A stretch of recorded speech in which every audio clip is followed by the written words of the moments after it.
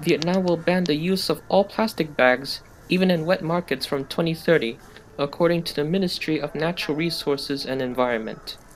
According to statistics, up to 104,000 single-use plastic bags are used at supermarkets each day, equivalent to 38 million bags a year. Among the 48 supermarkets surveyed, 46 are providing plastic bags free of charge. Vietnam has set a target of using 100% environmentally friendly bags at commercial centers and supermarkets by 2025.